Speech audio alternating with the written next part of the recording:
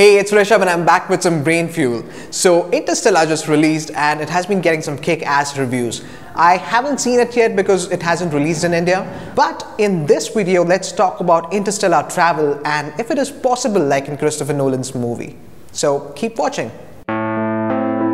Interstellar literally means in between stars, and the closest star to our solar system is Alpha Centauri. It is about 25 trillion miles close to us. Let's not try to count the zeros. It is basically 300,000 times the distance between Earth and Sun. Light, the fastest thing that we know, takes about 4.35 years to cover that distance. To put things in perspective, the farthest any man-made object has ever traveled in the space is Voyager 1. It took Voyager 36 years to just exit the solar system and enter interstellar space while traveling faster than the speed of sound. We'll need to be much faster than that to even imagine traveling interstellar. The problem is the amount of energy that it takes to do that. To accelerate 1 ton of mass to even 1/10 the speed of light takes 125 billion kilowatt hours. Now, how much is that? That's the amount of energy that's enough to power the whole of the United States for 30,000 years. It is for reasons like these that some scientists doubt the possibility of interstellar travel, at least in our near future. But for the sake of this video, let's say we have the means and technology. How exactly do we make it happen? There are several proposed methods as to how we can travel interstellar. One of them is the generation ship, which in my opinion is the most impractical one. So the concept is that we build an enormous ship which is self-contained and send out a bunch of people.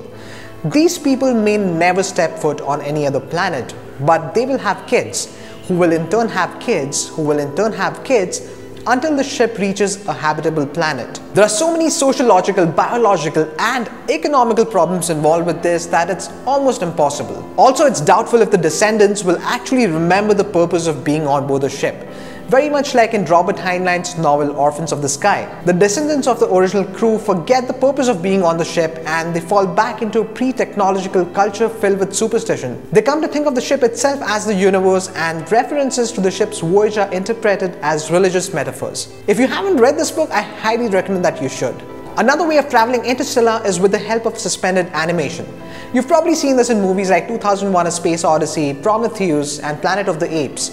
The basic concept is to put the crew of the ship into a state of hibernation and cryonic suspension, which basically means preserving the body at a very low temperature. Very much like what happened with Khan in Star Trek Into Darkness. If biological advancements allow this, we could actually send out sleeper ships where the passengers will remain in hibernation for a long time and wake up when needed. But one of the most exciting methods which has been popularized by science fiction is traveling through wormholes, like what Cooper does in Interstellar. A wormhole is a tunnel in space-time which connects 2 points in space that can be really far from each other. Now, there's no observational evidence that they exist for real, but you can't disprove their existence either. Something known as an Einstein Bridge is a wormhole that is created due to the immense warping of space-time due to the effects of a black hole. Light falls into a black hole, travels through the wormhole and comes out from the other end, that is a white hole. White hole is quite similar to a black hole, but instead of sucking material in, it repels material out from the inside. But then there's the question of how safe will it be to travel through a wormhole because we've never been in one. And again, there's no way of telling where exactly will it take you. So even if wormholes do exist, I doubt if we will ever find a way to use them. But then again, I would like to quote Cooper from Interstellar. We'll find a way. We always have. So yeah, let's just be optimistic and hope that someday we travel at warp speed and boldly go where no one has gone before. And with that, we come to the end of this video. Give it a thumbs up if you enjoyed watching it and subscribe to QuickBrainFuel because we upload new videos every Thursday. I'll see you next time.